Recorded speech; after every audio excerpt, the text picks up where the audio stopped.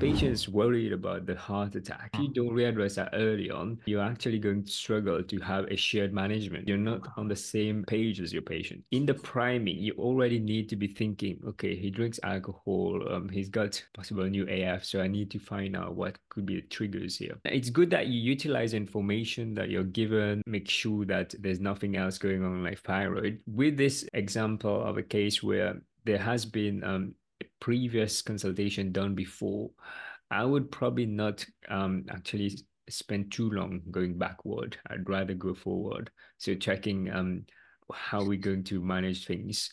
Um, and then with respect to the management plan, I don't think the explanation was clear enough for the patient to understand what's the reason we're getting him on the drug. So it's important to discuss the risk, yeah, and the benefits. So when you describe what medication you're going to start the patient on, explain that when your heart is beating irregularly, there is a chance that you could develop a small clot that could travel up to the brain. And that's why it's important that we consider medication to reduce that risk. And this is medication that some people are called blood thinners. Maybe you've heard of it. So then the patient will understand the benefits. And when the patient understand it, it's more likely that they'll be open to have it, right? Um, with regard to the exercise, I think it's important that a patient have an echo first before resuming exercise because it could be having other problems as well. Mustafa explained it very clearly, particularly the second time, um, and that he put my worries to rest. Um,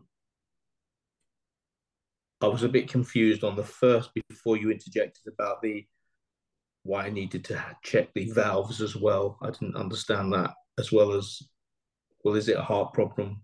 Is it a anatomical problem, or is it a chemical, whatever? So I got a bit confused at that. But overall, he did allay my fears and kept saying it's not a heart attack, which was my biggest concern because of my dad dying from that. And I was convinced that I should start taking this medication. So that felt good for me. Great. Thank you very much, Lloyd. So one thing here that I'd like to point out, if you're going to start a patient on anticoagulant, it's very important that you verbalize which one because it's good for the patient to know the name and also the examiner needs to know. Otherwise, they can't really score you marks for how you're prescribing. One thing that the patient kind of help you here was what is there any changes if I'm not well? Or, so one thing you need to make sure you tell them is if you do have any fall, hit your head, it's very important that you seek medical advice or if you're having any bleeding, because there's a risk that bleeding for with these anticoagulants. So you have to make sure you manage this risk. Pacemaker is not usually the treatment. Most likely, if medication doesn't work, then patient could be referred for ablation.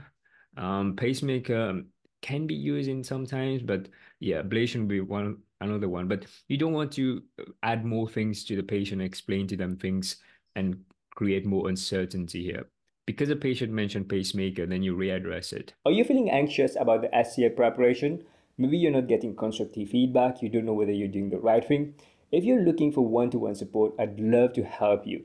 Click the link down the description below to book a call with me to see how I can help you to pass your exam. I thought you battled on very well, considering he was quite fixed on just wanting to get tablets and get the hell out of your hell out, you know. So I think you kept going, which was really good. I was feeling frustrated at the beginning that I just wanted you to say, yeah, I need to give you something straight away to help you sleep. So I think if you'd have gone with that first of all and then said, however, this is just a short-term fix and we need to look at the real reasons behind it right at the beginning of the consultation, I think that might have helped a little bit. You allowed me to go on and on just on sleeping tablets, on sleeping tablets, on sleeping tablets. I was repeating myself. And when you said there's a different tablet, as you can see, I didn't care what it was. I just happened to use the word temazepam because that's what I was given. I don't know what it is. It just helped me sleep. Um, and when you said about the cognitive treatment that you could supply or offer, I was very skeptical about that, if I'm honest with you, to start with. I didn't really get that at all. So maybe it needed to be explained exactly what that does and how that can really, really be helpful in the long term. That's it. That's what Patrick felt. Thank you very much. I think that cognitive behavioral therapy, it sounds very technical, and you're speaking with somebody who may not have heard of this, they might be quite skeptical. So you want to make sure that your explanation is pitched at the right level. All right, don't use these technical words.